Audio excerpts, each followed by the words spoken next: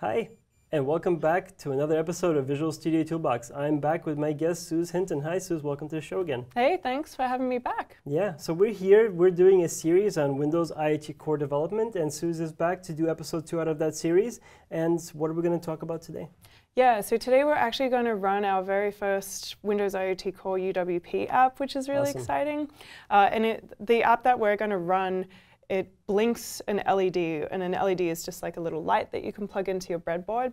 And because a lot of IoT projects don't necessarily have like a visual screen or any kind of graphics, we like to consider the blinky LED to be like the hello world of like an electronics project. So normally you're printing to a console or something like that, but in electronics, the blinking light means, okay, everything seems to be working. Awesome. And in the previous episode, this is episode 2 out of our series, we talked about some of the fundamentals, right? We said, what's a breadboard? How does the hardware sort of all work together? What programming language can you use? How do you build for it? So we did a lot of the conversational pieces. So people should go watch that episode if they want. But here we're actually going to jump into Visual Studio, right? This is the first time, and from this episode forward, it's all about running Visual Studio and doing something with the devices. So it's exciting. Yeah, we're going to sort of prove that there's no smoke and mirrors. It really is just normal Visual Studio development. Yeah, awesome. All right, well, let's jump right into it then. Let's go ahead. So I have the Microsoft Windows IoT Core samples repository up, and this is on GitHub, and you can clone this down to get started with it. We have a lot of samples to start with. We are going to just start with the blinky one. And so when you have a look at the documentation, it helps you. There are really friendly links on how to get started and things like that, and actually how to use the samples themselves. Awesome. So people watching this can then go ahead, we'll put a link in the show notes, they can download this exact sample specifically and then look at other samples. Totally. So in the samples directory, there's the whole list there, and we're just going to be using like Hello Blinky. So that's what we'll be using today. And then we just need to read the code, find out, in the README where to plug in the LED and things like that, and then we're all good to go. Okay, awesome. And there's also great documentation right behind this platform. So where can people go for that? Yep, so you can go to docs.microsoft.com, which is where all of our docs live. And we have an entire section on Windows IoT Core and getting started with it. And we have a lot of really cool sections, including tutorials and things like that. So usually I recommend that people click on the Get Started link, and that explains exactly what it is, gives a little more detail than we gave in the last episode, and it also gives you a list of devices that are compatible and things like that, which is really cool. So definitely check that out just to familiarize yourself with the process of getting up and running, because we are skipping a few of those steps today. Okay. Awesome. Yeah, and we did talk about like device compatibility being important in the last episodes. Definitely folks should check that episode out if they've never done this before, and today we'll start making it real. Okay, awesome. So let's jump into the sample then. Go to Visual Studio, and why don't you introduce to us what we're doing here, what we're looking at. Right, so I'm just opening the main page, .xaml, and we have the actual class with code, as you can see here. It doesn't really look particularly different from a regular UWP app. In our solution, we have our package app manifest and our app.xaml and everything that you would normally see. We also have our XAML file itself, which shows that we're setting up a UI as well. Yeah, awesome, simple little UI there to demonstrate that it's just XAML like you would expect it. And the only thing different for like regular people that have experience with WPF or UWP or anything else, XAML-based like platform-wise, is that we're targeting ARM on top, right? That's the one kind of thing that really stands out. Everything else looks like regular code, but the build target, the platform we're targeting. Yeah, so when you have a look here at debug, this is what you'll see that normally you wouldn't see that, but that's what we set everything up to be. And we have templates in Visual Studio which gets you started with like an app from scratch if you'd prefer not to use a sample, and it should set all of that stuff up for you too. Okay, awesome. And now you also have next to the run button says remote machine, right? Because you actually need to debug against a remote device. That's one of the things I learned and talked about in the previous episode. Like there's no emulator. You've got to like either have an ARM device. I mean, maybe that could work in the future. We are getting like ARM devices for Windows now, but let's assume you're like me. All your devices are not ARM. Your Raspberry Pi, in this case, our device would be ARM, and that's our target. That's why you need to run this code to debug it on the remote machine, right? So how does that even work? How does it connect to the Pi device? Yeah, so there are several ways to connect to your device, and usually the most straightforward way that I recommend at the beginning is to use Ethernet, because then you've got just a direct connection from your development laptop or your development desktop to the actual Raspberry Pi itself. Right. You can actually access it as long as both computers are on the same network though. Yeah. So you don't necessarily have to be directly tethered, but usually I recommend that just so that it's really easy for discoverability and things like that. Yeah. And what it does is it'll build your app and then it actually just copies that package over, and it tells like Windows to start running that app on the Raspberry Pi itself. So it's literally like a one-click deployment over. Run, deploy, debug scenario, right? The thing that people expect like on Windows as well, right? Or back like on Windows Phone development or any other kind of remote device tether development. That's pretty cool. And it knows which device to target based on the IP address of the device, right? Correct. That's what it's using internally. Or I guess you can use hostname as well. I like IP addresses. I think that simplifies my life. The other thing that I found useful is that, you know, when I got my Pi home, the first like moment, like frustration I had was I actually didn't have any adapter to direct tether it. Like you're using an adapter right now with the laptop. Like talk about that device, because I didn't have that. Yeah. And if you don't have that, then you need something else. And we'll talk about the regular way I did it, but how did you get it to work here? Yeah, so normally when I'm debugging this from home, I have like this Pi hooked like into my router, and so then I can access it just through the local network. So if it's plugged into a router over regular Ethernet, yes, it will just work because that's your home local network, your debug machine against network as well. Totally. And then you have this as the alternative mobile setup. Yeah, so this is the direct tethering. So I have a really fancy laptop, and it's a little too thin to have like an entire Ethernet port. Too thin, yeah. And so the way that I got around that was I bought like a USB to Ethernet adapter, and that works really, really well. And so I just, you know, bought mine off Amazon, and it was plug and play. And so I found that that's been the easiest way for me to do it when I'm out and about and debugging things, even though I get strange looks when I'm trying to do this at the airport or something like that. Lots of boards. Yeah, so I tend to try and be discreet and have that all in my backpack, but then I can have this nice cable here and still be developing, which is really convenient. Yeah, so what's your technique? Yeah, I mean, so my technique that was to get a router, because I didn't have a router. I mean, I literally like, I live in an apartment where they gave me wiring in the walls out to the internet, so that was easy. Wow. Yeah, fancy, right? So I didn't even have a router. I used to have a router always in my life, except the last couple of years when I exactly started this fun. So I went to Best Buy, bought a router, and like you said, that just works great because they gave me a local network to attach to. And the Raspberry Pi can connect to wireless. Like you could connect it to your wireless. That does work, but that's a next level of complexity. I actually like the physical connection for the beginning, and then you can configure it to work off a hotspot or whatever, but this is the first easiest way to go. Yeah, totally. And once you're actually done debugging and things, you don't need to be tethered like this anymore, right? So you would actually like package up an actual release. You can then deploy it to the device, and then the device has really nice abstractions through like a portal that you can access to just set up what is the startup app. And then that means that every time you turn on your Pi, instead of starting up the default app, which we've been working with, it'll just start your own UWP app. So it's really, really nice once you actually do become untethered. Awesome. So let's talk about a couple of those apps. Maybe we didn't plan originally to talk about them, but I think it's important. Like I remember again, my getting started, I realized that there's this whole suite of apps that you can get from us, from Microsoft, that lets you, first of all, you can get the device working. So you buy a micro SD card, right? You need to plug it into some laptop that's running this piece of software. Maybe you can start that dashboard manager and show people what that piece of software looks like. Yes. And then that piece of software lets you just configure Windows on the card. So you can actually you can configure the preview version of Windows or the main one for Windows IoT Core. And then you pull that card out, you plug it into your Pi, and your Pi boots up magically. Right? Yeah. So that's kind of the two-step process. But I didn't realize that, like, again, I started from scratch. I was like, how do I get this micro SD card to have Windows on it? Do I X-copy it?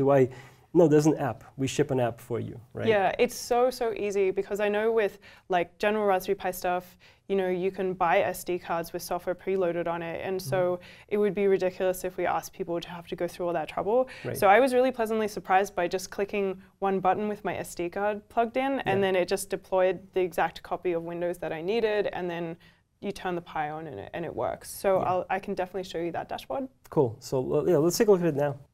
So if I bring up the IoT dashboard, which is the app that we just mentioned, I can already see that my Raspberry Pi is plugged in. This is the IP address so that I know how to connect that to Visual Studio for debugging and deployment, which is really cool. Now, I like to call my stuff like with a prefix of Noop or NoOp, because my name on the internet is NoOpCat, so that's why mine's called Noop Pi. Right. So you can name it whatever you want, and And then it shows you the IP address and the exact OS version. So it gives you some rich information as long as it can also show you, like, is your Pi being detected on the local network, direct tether or local home internet. And this is the same app that we would also use to set up the new device, right? There's like a tab here, you click on it, and it's just magical. And then what I found out, we don't have to show this in detail here, but like what I found out, if you sign in the bottom left, if you're Windows Insiders, you start seeing insider builds. It's the same thing if you click that blue link, sign in as Windows Insider. So by having your identity, you can get internal builds. But I mean, I started and I still use actually the RTM build. I don't skip ahead. I'm not that advanced. But this thing will download it, install it, give it a name, give it a password, and then you just pull the card out, plug it into your Pi. Exactly. And if your hardware is compatible with that OS version, it works. Yeah. It's really awesome. And so that's literally as easy as it is. You fill out the details, you download and install. It'll tell you when you're done, and then you just eject the SD card from your computer, plug it into the Pi, and then you'll see the Windows icon show up on a little screen if you have it plugged in, which blew my mind. You know, I'm not used to seeing that on like a hardware device. Yeah, it's really cool. And the fact that you have a screen attached over regular HDMI, that's all you needed, right? So in fact, you could hook this up to a big screen. I mean, I've done that, right? Like, it's just HDMI. It's just Windows. Totally. In a big way. And then you have some advanced hardware with touch and stuff you can add later, but the beginning you can start with like you can scavenge at home. Like that's what I did. I took my HDMI spare monitor, I plugged it in to the Pi. That was my first getting it to work. Then I bought a fancy screen. Like, you don't have to buy a lot of stuff to get started. Just the board and some spare equipment a lot of us have laying around. Yeah, I feel like everyone has that old monitor laying around that like it's too small or it's like not nice anymore because you bought a new fancy one, and I find that that's like awesome for use with the Pi for sure. Yeah, and you can plug in a keyboard and a mouse into that Pi, and then you can control the app that you just built and deployed. So that's what I did at home. And I actually wound up not having a keyboard that I could plug in, so I did that. I had to buy a keyboard, but then I remembered I had a Bluetooth keyboard. And I found that works with that device. So you can use Bluetooth mouse, Bluetooth keyboard, regular USB mouse and keyboard. It's Windows. It's kind of magical. That's the one thing that I think takes this for Microsoft developers kind of to the next level of ease. It's so true. Yeah, a lot of the drivers that you would kind of be expecting to be on like regular Windows are there because it's really just an optimized version of Windows 10. Which is great. Yeah, that's awesome. All right, so let's go back to Visual Studio and maybe take a look on kind of how do you start? How do you like run code against the device? How does the configuration for the IP address look? That sort of thing. I think it'd be interesting to show people. Yeah, absolutely. So you do have to do a little bit of work to kind of set up this remote machine, and it should be in your regular debug settings. And so if you go in, you should see this thing right here that says Blinky properties, and so I'm going to go back into that. Yeah.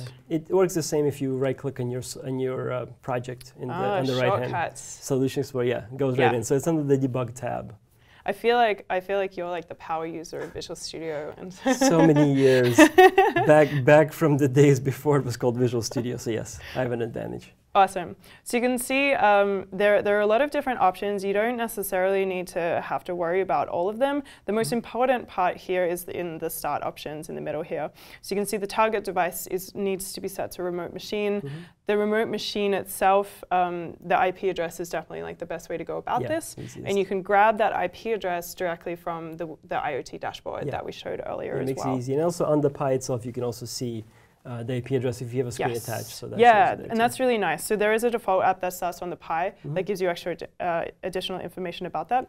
So that should be all that you need to get up and running. And a lot of the time, you know, this stuff is already part of the template. So usually you only need to fill in the remote machine details and then you're good to go. Okay. What else can we talk about? All right. So why don't we show it actually like hitting a breakpoint? I think that's always a great part. So we have it set to ARM, so we know it's going to build to the right platform.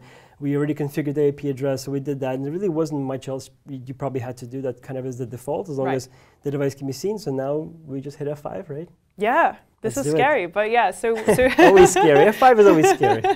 Yeah, so we set a breakpoint pretty early on in the app, and I'm happy to explain how the code works later on, but it should hit this point, and it should do that remotely. So you normally would be expecting that it's coming from the emulator or from your actual desktop, but you're actually going to start seeing details that are specific to the Pi, including, you know, all of the monitoring and things like that. So if I hit F5 now, we should actually start seeing that building. Right. So it's very, very standard stuff, you know, Windows Windows developers will be familiar with it, right? You've got your output, it's showing the build happening, it's going to do the deployment.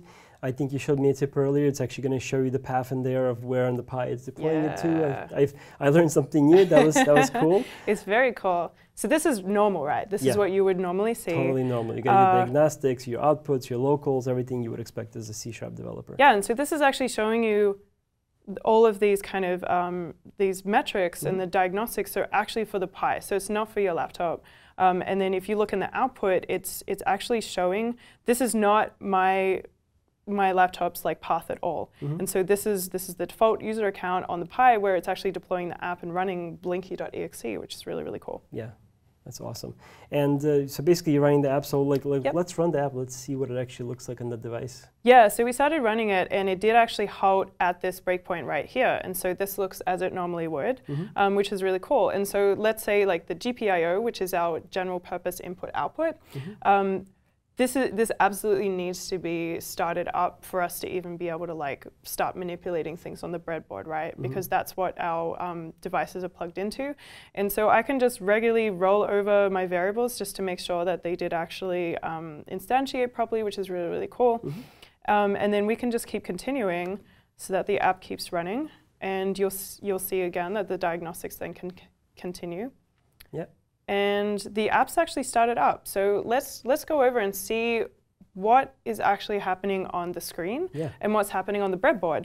So this app is called Blinky, which sort of gives away what it should be doing. Yeah, let's zoom into the hardware here on the screen. Yeah, so if we take a look over here at the hardware, we have our screen, which has a very, very attractive it has a very attractive app running. I know that if I was friends with a designer, I'd actually be able to do a better job at this. Yeah. No, this is the sample. I mean, we're showing people what they're going to see. Right. And so that red and white sort of cycling circle there is just an indicator that it is telling the LED to turn on and off. And so that's just a visual reproduction of the 500 millisecond rate that we're doing that at. And then if we come over and have a look at the breadboard, we do have some pretty bright lights here, but you should be able to see that there's a tiny little blue light and it is turning off and on. And it's actually doing that in sync with our UI as well, which is kind of reflecting that too. That's awesome. And so that's all the app does. It starts up the GPIO so that it can then start toggling that LED, and that's our Hello World. Awesome. So how does it, like the breadboard has a bunch of places you can plug stuff into, right? So people might buy a kit that has a blinking light and it has some transistors and some wires, and they might follow the instructions we lay out, right, to plug it all in. But then when you're looking at the code, how do you relate the code knowing where you've plugged something in and you send the command? Maybe you can jump into that C# and show people. Yeah, that's a really, really good question. And just to put the breadboard up in probably a slightly more accessible manner too before we begin, we do tend to create these diagrams with our samples that show you how to plug everything in. And so this here is the actual circuit that we're using. If my computer wants to start up, yep. And so this is a good wiring diagram because it shows you exactly where you need to plug what. The wire colors don't actually matter at all, but it is helpful to have like the right resistor, for example, here. Yeah. And you have like columns and rows identified by letters and numbers, right? So people can, like I've missed that because it's gray, it's a little bit weak, and it's on the physical board, it's on this diagram, but that's how you know where they're telling you to plug it in, so it's not like a mystery. And again, once you learn more about how hardware works, this will be less demystifying. But when you're first starting, this is terrifying. You're like, where do I plug it in? Do I plug in both the little wires in there? Yes, this shows you exactly the correct spot. So follow it 100% and you'll be good to go. Exactly. Yeah. So if once you get comfortable, you'll be like, well, I don't want to put the LED on the left side of the breadboard. I want to put it on the right. And so you'll get more confident with like understanding how it works and everything. But we try and make it super easy by giving you just like a very visual way of being able to follow that. Yeah, very reproducible. And where did you get the hardware for this, like the breadboard and the Raspberry Pi doesn't come with it by default, right? You have to buy some of this stuff. Some of them are kits and. Yep, that's right. So I got mine as part of this kit here. So this is the Microsoft IoT pack for Raspberry Pi 3. Awesome. It is a collaboration that we have with Adafruit. Adafruit is one of my favorite companies in the world, and they're also New York based. So I'm from New York. A little bit biased, yes. Yeah, I want to support local business. There you go. And so we've done some really, really cool Azure IoT collaborations with Adafruit, and this is probably one of my favorite packs. So this is the Microsoft IoT pack for Raspberry Pi. You can actually choose to have the Raspberry Pi come with it, but if you already have a Raspberry Pi lying around and you've just shamefully never done anything with it, and this feels like your time to do so, you can also just buy the pack alone. It does come with some really cool, really cool like devices and bits and pieces that you can plug in, including one of the sensors that we're going to be using in this series. Awesome. And that comes with the breadboard and everything that you need to get started with. So you don't need to hunt down anything. If you're comfortable buying an entire pack, then this is definitely the way to go. Okay, awesome, yeah. That I think demystifies some of it. So let's go take a look at the code and see how does the code know what to do? How does the code know which part of that board to actually interact with? Totally, totally. So I'm actually just going to stop this program just so that we're not distracted by everything, all the diagnostics. So we have just our normal class where we're defining a lot of the variables that we're going to be using. And you'll see that there's a curious one here, which is an integer, and the constant is called LED pin. So does that give you any clues as to like what you think it'll be? I think it does, yeah. I think that's how we know where it's plugged in, right? Where we're going to send the command. Exactly. And so we see this integer 5, and that's our clue if we weren't like following that nice breadboard picture. If let's say like someone just gave you a random app and you had no instructions, these are the kind of clues that you need to look for when it comes to hardware as to where you might need to plug that into. Can we show on the board like how we correlate that number 5 to the actual board 5? Yes, absolutely. If maybe the camera can zoom in back to the board, we can show people like what that looks like. Because to me, this was very mysterious. Like, let's bring it up to the full screen because this is hard to see a little bit. And like, how do you know it's 5 on here? Yeah, so normally you would, well, you don't have to use this particular breakout that I'm using here. You can plug stuff directly into the Raspberry Pi's GPIO, which sounds like that was the way that you've been doing things. And when we say GPIO, we mean the pins on the Pi that are currently blocked by the fact that we plugged that big cable in, right? So that's the GPIO cable. Like, to me, none of this was obvious when I was trying to say, what's a GPIO cable? What's a GPIO port? Oh, my Pi has a GPIO thing. Yes, that's what it is, and we're just enabling the breadboard to be its extension now, by giving you more pluggable things. And we have this number 5, so how does that correlate? Yep, totally. So the row, there's like a double row of pins going along the side of the Raspberry Pi, and then if you use this breakout, which sometimes is called a cobbler, because Pi, cobbler, get it? Yeah. It's really cool. This just allows me to work directly on the breadboard, and I don't have to keep crossing back between the Pi and the breadboard. But every single one of the GPIO pins on the Raspberry Pi has been broken out and labeled on this breakout board here. And so you can see there should be a bunch of numbers that are running all along each one, so that you can easily just look for the number 5, and that's where we need to plug it in. And so it's very small for you to see here, but I do have the red wire plugged in, and because remember these copper lines kind of go vertical, I can just pop one in at one of the locations that is right across from pin 5 where it's labeled, and that's really all there is to it. That's how you plug it in. And how do you know to plug in the other wire you have there? Because you have a black wire, which is the ground, yes. I believe. That's something I've learned. Again, I know nothing about electronics. Like literally, I'm very newbie, so I'm like, why do we need a ground cable? And how do we know which one of these to plug it in? And tell me if I'm wrong or right, but I remember, I think, reading that certain pins are designated as ground, and that's just why that's the one that works. There's multiple of them. And the diagram you had before shows you which one you can use, but you can use any ground for the black, and the red has to go to match the number in the constant in the app. Totally, yeah. So it's really good to explain this. So there does tend to be like multiple grounds on a lot of boards, such as the Raspberry Pi or the Arduino, and that's mostly just for convenience. Especially if you don't have a breadboard, you can kind of have multiple devices plugged into ground, because it is kind of like the common default for every device to use. And so by plugging things into grounds, we're closing the circuit to actually give the electricity like a path to run across. So if we sent power to this LED and we didn't have a ground, then nothing would actually move, because there's no motivation for our circuit to actually like start being powered. And so that's why we always need a ground.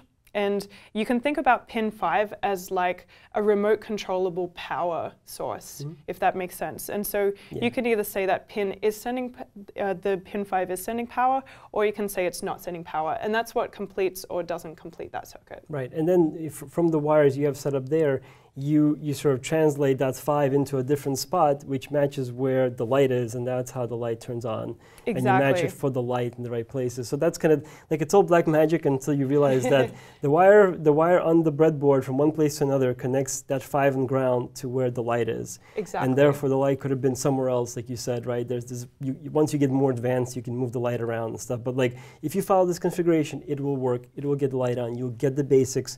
And then this code will actually run. And if you connect it to 6 instead of 5, you can just change that constant, and that's fine. And you can change where the ground is connected as long as that's a ground location. You can't connect ground to power. Yeah. I've heard people even breaking some of their devices and stuff. So it's really scary. Yeah, so you have to be careful. Like I tell people, new people to Windows IoT, the one thing to remember is you are getting to that level of power. Not to you use the word power. Everything's power. The power of power. But the power of power is it can break stuff. Absolutely. Plug stuff in the right place. Double check that. Make sure before you send power to it. In other words, like if your Pi is unplugged and your board is connected, your breadboard into the Pi, it doesn't have magical power source of any kind. So it's kind of safe. You can move things around. Once you plug that Pi in, you can break something. Totally. Make sure you plugged in correctly. Yeah, and I'm really cautious. Like, I get worried that I'm just going to like accidentally touch a wire to a contact accidentally because I drop it on the Pi or something. So I tend to always unplug stuff when I'm moving things around on the breadboard. Like, it takes like 2 seconds to plug it back in again. But I really like what you said about double checking everything, like the measure twice, cut once kind of thing. I feel like that does actually give you a lot of safety in electronics. And the LED even, it has a ground wire and it has like a power wire. And so if you get them mucked around the wrong way, it doesn't, in this case, it doesn't matter too much, but you'll find that your circuit won't actually work because it's not in the right orientation. Got it. So ask me how I know that you can burn something out. Oh yeah, what's your story? Because I burned something out. Yes. I just plugged stuff in the wrong places and I plugged power and that thing stopped working forever. But did you feel like less afraid after that? Because you're like, okay, I messed it up. That's out of the way now. That's kind of how I felt, but also kind of stupid. But that's okay. That's okay. That's why we're here. We're trying to help folks not to make the mistakes. And if you do, these things aren't that expensive. Right. You go, maybe it hurts a little more than your wallet, depending on situations, but like it's not so bad. I've heard people burning their boards out. I've heard people doing all sorts of stuff. So I think probably the one thing it's kind of safe-ish, it's not a legal statement, is your computer. I don't think you can break your computer necessarily. You're plugging over Ethernet and stuff like that. But from the board out, you've got to know what you're doing. So just be careful. Maybe we can end by looking at the code itself. So we know where to send it, and we have this magical class for now. People don't have to get the full understanding of it. But the GPIO pin and value, all of that is part of this that black wires magic into the board and into the spot. Yes. That's good enough. So there's a class that we provide as a Windows IoT platform. And then how do we tell it to start blinking? Yeah, so we can just use windows.devices.gpio. It's ridiculously easy to just include that and start using it. And so we need to define the actual pin int that it's going to be on. We create a pin, and then we can also create a pin value to be able to actually set it. So that's sort of how we turn it on and off. And the easiest thing for us to do is to just set up a timer so that every 500 milliseconds that actually runs that handler that we attach to it. And so after initializing our GPIO, which just means that we're opening our pin at pin 5, and then we set the pin value to be high. And high means we're sending power to it. Low means we're not sending power to it. I see. So it's a very binary thing, so it's pretty easy to get your head around. And then, every time we actually want to start writing that value to the pin, that's where we can use our pin API and pin.write. Okay, so pin.write writes the value, and the value is that high value, and the pin has been opened to 5, so it already knows where to send that high value to. Yep. And then you have that one more command, set drive mode. What is set drive mode? Yeah, so that's a really good point. So when we talk about the abbreviation GPIO, it's general purpose input output, right? So most of the pins can be either an input or an output. So you can either read to it or read from it, or you can write to it. And so in this case, we're saying like we want pin 5 that we're setting up, we want this pin to actually be an output. So we are actually like writing a value to it or sending power to it. Right. So with this magical combination, it just is going to start writing. It just works, yeah. And working with these pins tends to be you know, kind of like the basic foundation to learn. And from there, you can kind of move up to like communication protocols and things like that. Awesome.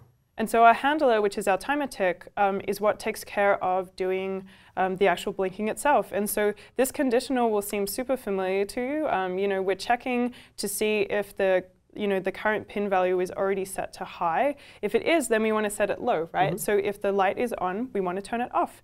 And so we then create a new pin value and write directly to that pin 5. And then we fill the little kind of circle, the LED indicator on our UI with red. And then if it's actually like already off, then we want to turn it on, and then we want to kind of update the UI accordingly as well. So that's pretty straightforward to get your head around. And you can start messing with the values and messing with the timer interval and making it blink really fast or really slow. And that's sort of how you can sort of start getting to know some of these APIs. Okay, awesome. Do we want to show anything else in this episode? I think that was it. I think the best thing is that you can remotely debug this.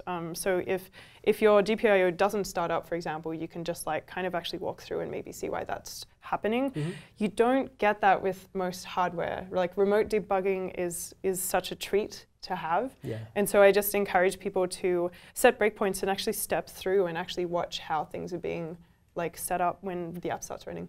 Okay, well, awesome, Suz. Well, thank you so much for being on and showing us this, next step of complexity people to get through. And folks, we hope you enjoyed this episode. We'll have more of these episodes in the series on Windows IoT development. And Suz, thank you so much for being in Visual Studio Toolbox. Hope to see you again. Yeah, thanks for having me. Let's have even more fun next time. Definitely. Cool. All right, folks, thank you very much. See you next time. Bye-bye.